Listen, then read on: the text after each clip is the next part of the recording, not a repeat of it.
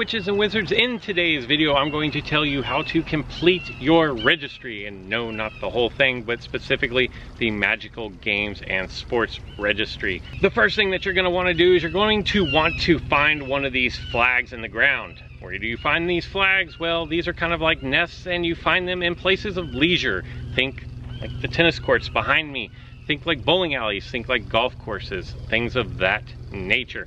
While not all the locations are exactly known, that gives you a good starting spot of what to narrow down when looking for these foundables. Once you've located one of these flags, you're going to see that spawns in this area for that particular registry are going to spawn a lot more frequently. Not everything that spawns in this area is going to be that specific type, but you're going to see a lot more of them, thus increasing your chances to complete the registry that you are looking for. Now, within the games and sports registry, you have 3 different pages. The first page, the World Cup ground. Every single one of these items, the gobstone set, the quaffle, the magical megaphone, the Chudley Cannons player, the Quidditch World Cup, all of those are foundables. You can find every single one of those in the wild spawning.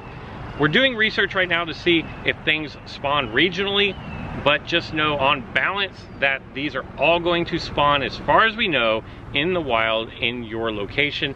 And since none of them are higher than low or medium threat level, they should be spawning in your area too.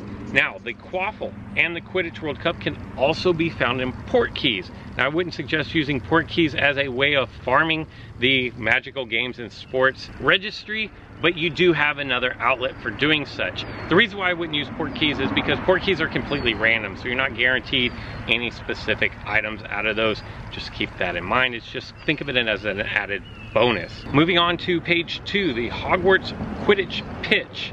This is where things start to get a little bit interesting. You have the, what is that, the Bludger, you have the Golden Snitch, you have the Beater's Bat, and you have the Quidditch Keeper Ron. These are all going to be foundables. Again, you can find them in the wild. Of note, the Golden Snitch is going to be a high threat level, and Quidditch Keeper Ron is going to be a severe threat level. Now, if you're asking yourself, but there are 5 items on this page, how come he only mentioned 4?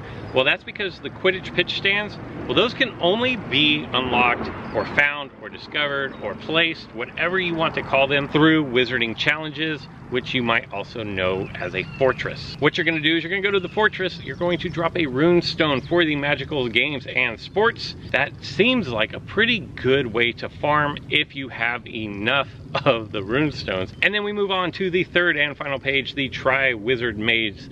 And this is going to be hands down the most difficult one to fill out. You have the Nimbus 2000, which is a foundable, but it's also found in port keys. It is a high threat level. The Goblet of Fire, which is a severe threat level, is also a foundable and found in port keys. And then you have Quidditch Captain Harry Potter, you have the Tri-Wizard Cup, and you have the Book of Quidditch Through the Ages, which are all foundables. And the reason why you probably haven't seen all of these yet is because they are emergency, so they are extremely rare. In fact, I haven't even seen the Tri-Wizard Cup or the Book of Quidditch, and I've seen 3 of the Harry Potters. I'm gonna do an entire little series of how to fill out your registries, and I will focus on each different registry and let you guys know where you can find them, where you can't find them, and the best way of going about and filling all this out. I want to say thank you to Jibs Entertainment. There's a link in the description below. If you want to know right now about all the rest of your registries, go check him out. He does a great work over there, and I appreciate him helping me out with this video. Additionally, we are still trying to track down all the spawns, spawn patterns, spawn rates, whatever you want to call it. There will be a link in the description below, and it will be called like research link. Make sure you fill that out. A handful a day is all that I ask. Nothing too daunting, I would hope, and maybe we can start to get a better understanding of everything that's going on with foundables in Wizards Unite. I hope you guys found this information useful. Let me know anything that I might have missed down in the comments below. That's all I've got for today. So until next time.